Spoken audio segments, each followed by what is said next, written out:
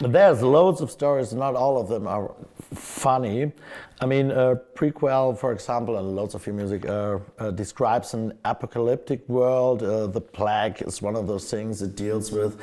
But this could also be taken as a metaphor for the troubled times that we live in today, isn't it? I mean, for example, the country of Sweden, your home country of Sweden, is not unaffected by current developments. From an outside perspective, Sweden always seemed to be this total perfect model sort of country where everything is worked out perfectly. And now the Social Democrats have achieved the worst results in the history, I guess, and ultra right-wing party, the Sweden Democrats, have far better than before, that 18% or something. How is Sweden changing these days?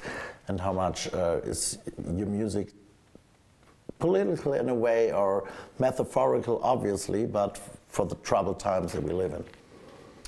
I think Sweden is different from many countries in certain aspects, but then at the end of the day, I think that Swedes, as a people, are as human and humane as any other folks, and I think that there were certain things that made Sweden what it is. I can't say all these different things, but I know one thing is it's a very sparsely populated country. We only have one really big city, and that's Stockholm. And up until maybe 50 years ago, we had almost no real influx of people. As opposed to, obviously, like America, that's based on immigration and just influx. Yeah. So for many, ever since forever, basically, obviously there's been wars and there's been smaller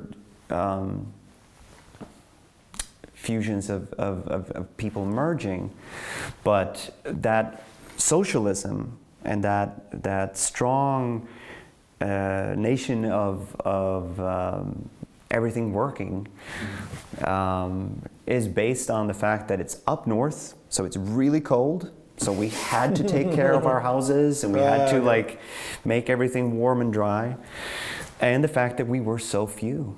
And of course, in modern time where a lot of things have changed over the last 50, 40, 30, 20 years, 10 years, I am not surprised that we are not any better than any other country in terms of having to go through a phase of adjusting. Then again, one of your fellow Swedes became a global icon for a new political movement, Greta Thunberg. Oh yeah, yeah. But I think that is also, speaking, just shooting from the hip, I think that a lot of those nature, sort of environmentalistic sort of views is also fused by the fact that if you are from Sweden, you're close to nature in a way. Even I live in central Stockholm, very, very central. If I go 20 minutes sideways, I'm in the forest. Yeah. By car, but still, it's close to nature. It's close to. It's great about it. And you know, just flying in from, if you fly from mainland Europe, and you fly to Stockholm, what you see in most mainland Europe countries are city after city after city after city, and then it's just cultivation in between. Whereas as soon as you come to Sweden, there's just forest. It's just so. It's amazingly sparsely, yeah. Oh, it's amazing. But a lot of these things I've learned just because I travel so much. Have you ever thought of leaving Sweden, or is that? Oh, many times. Oh, okay. Had it not been for the fact that I am you know, married and I have a family, so I have more than myself to think about. I would have probably moved to America 6 years ago, 7 years ago. What would it be? Los Angeles or New York, or what would it be? LA probably, because physically, I'm having spent so much time in the winter. Well, honestly, it's that my blood circulation is pretty poor, and so I get cold very easily. I'm very cold-blooded, and I noticed this minute I got to LA the first time, I was just like,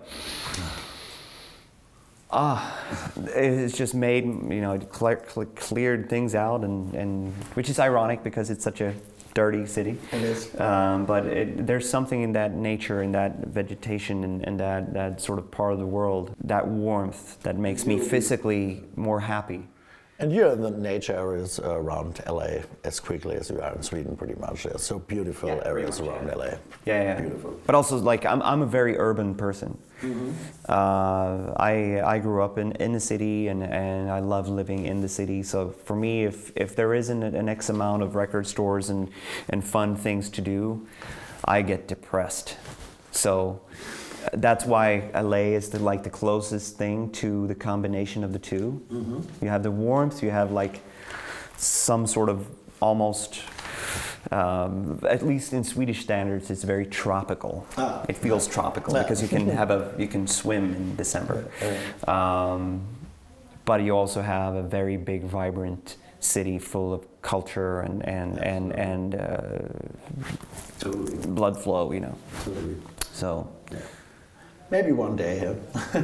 Maybe one day, yeah. General, not only the Metallica, you've been touring like hell ever since the last album was released. What are you doing on tour except from playing live? Did you already write a couple of new songs? Did you already work out concepts for our next album? What's coming up next? What could we expect from Ghost to the next 1 or 2 years? 1 or 2 years. Right now, it's touring up until the end of the year, up until Christmas, and right now I'm in the beginning phases of like putting songs together and writing. I mean, I write a lot all the time, but now... Even on tour? Because lots of musicians can't work on songs on tour. That's most of them. It's a little bit more. It's more a matter of having the discipline of sitting down. You get the idea for a song. I can get that anywhere. Of course. Under the shower, it's a classic. Huh? Absolutely. Oh, I've arranged and figured out a lot of songs in the shower. But at least how I work is that over the course of a year or two, I just have a lot of ideas put into this big basket of ideas, basically. And that is phrases, riffs, ideas, like this little beat, there's like things like that. And all of them are placed in this basket as a little seed that as soon as you pour water on it, it can sort of erupt into this song.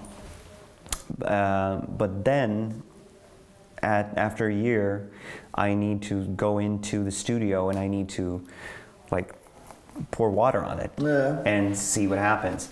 And that is hard to do on tour. But I mean, I was just in the studio a couple of days ago and wrote a song for the next album. Okay. So it happens, and right about now is the time when I start doing that. Do you already have an idea sound-wise, or how it would be, or is that too early to speak about? I have pretty much the concept of the record done, and tons of titles, tons of ideas, and also a lot of things that I want to perfect that I think that we haven't done before. So yeah, I mean, I feel very very inspired to come January, I'm gonna go into the studio. So. Is it going to be a Cardinal Copia album again, or? No, he's done after this record. Someone new's just around the corner. Huh? I just know that he will not bear the name Cardinal Copia. Okay. Yeah, we're looking forward. Is there a general, I mean, is there a natural end to the ghost concept someday? Or do you have any idea about that? Have you ever thought of making something completely different one day? Musically, obviously, but... Or do you think there's so much more to do with ghosts and so many more stories to tell? A few years ago, I couldn't fathom making more than 3 records.